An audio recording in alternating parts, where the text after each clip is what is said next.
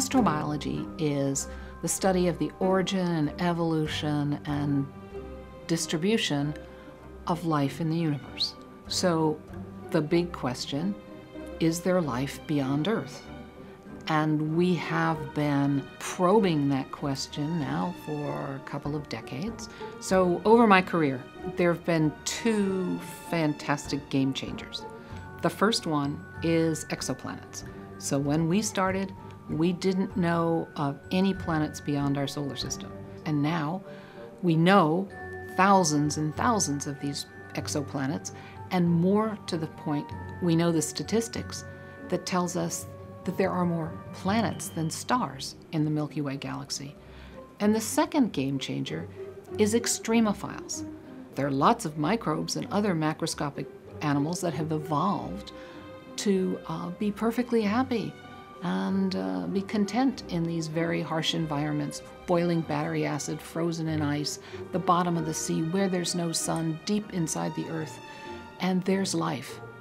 So the combination of planetary real estate and extremophiles that it can exploit all kinds of resources means that today the universe appears far more bio-friendly than it did when I started out. I think by exploring our own solar system, lots of moons and planetary bodies, there's a not insignificant potential for discovering life. And of course, while that's going on, SETI scientists will be looking for signs of technology elsewhere to see if any of that life might be smart. One obvious thing is to look for communication signals, something we do a lot of. We're looking in both the radio and the optical, and now we're just beginning to start with the infrared.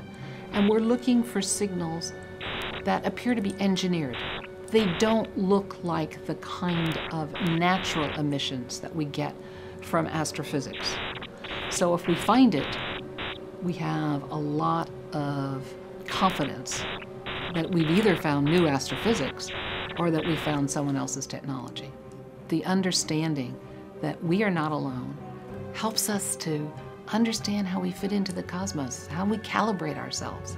And it's been a question that humans have asked ever since they started asking questions.